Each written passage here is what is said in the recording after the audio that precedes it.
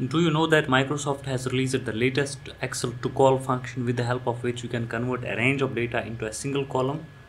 In this video, we will be looking at how we can convert a range of data into a single column using the Excel's TOCOL function. For example, here we have an array of data. Now we want to convert this array into a single column. So let's use a TOCOL function equal to TOCOL.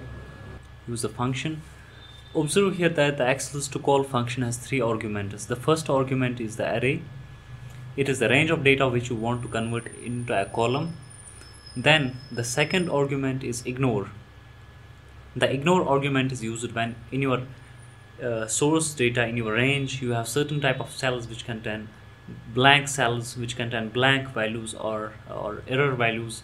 So in that case you have the option to ignore certain type of values. For example, as 0 is used to keep all the values, 1 is used to ignore blank cells, 2 is used to ignore errors, 3 is used to ignore blanks and errors both. So that is when you use the ignore argument. Then the third argument for the TOCOL function is scan by column. The scan by column argument is used when instead of scanning by row you want to force Excel to scan your data by columns.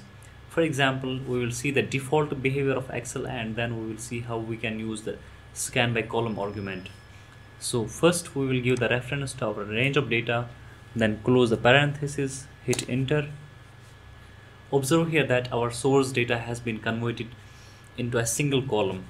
But the important thing here is that 1, 6 and 11, that means the first three values, these are the same values which are in the first row in the array, in the source array. Then the second, these values are 2, 7 and 12, these are in the second row. That means Excel is scanning by rows. So this is the default behavior of Microsoft Excel. This is the default behavior of this function. Now instead of scanning by row, you want to, for example, scan by column instead. You want that first column, that means these values here should be first, then these values 6 to 10 and then these values. So to do that you have to put a comma after giving reference to a range of data. Then you have the second argument ignore. We will ignore the ignore argument, put a comma here, and for the third argument scan by column argument we will put a 1 here. That means we want to scan by column, close parenthesis, hit enter.